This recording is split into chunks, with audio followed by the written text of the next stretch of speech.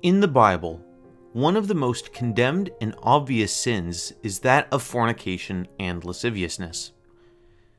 The Ten Commandments listed adultery as the seventh, and those who were caught doing so were stoned to death under the law of Moses. Other acts, like sodomy, which Romans 1 verses 26 to 27 defines, is also described as an abomination to the Lord in Leviticus 18 verse 22, along with these other acts.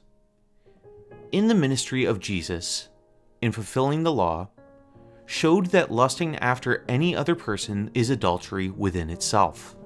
Matthew 5 verses 27 to 30. Ye have heard that it was said by them of old time, Thou shalt not commit adultery. But I say unto you, that whosoever looketh on a woman to lust after her hath committed adultery with her already in his heart. And if thy right eye offend thee, pluck it out, and cast it from thee. For it is profitable for thee that one of thy members should perish, and not that thy whole body should be cast into hell. And if thy right hand offend thee, cut it off, and cast it from thee. For it is profitable for thee that one of thy members should perish, and not that thy whole body should be cast into hell.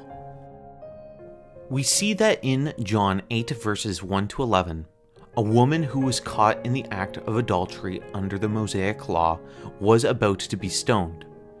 And when the Pharisees, temple leaders, asked Christ what they should do for their own self-righteousness, he said, He that is without sin among you, let him first cast a stone at her.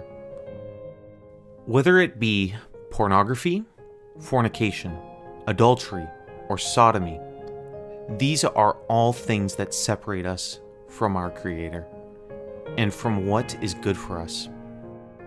Anyone can come to God for repentance, be born again, be given deliverances from temptation, made clean by Him through His Spirit, and be imputed righteousness through Christ. The wages of sin is death, but God came to save sinners, which we all are.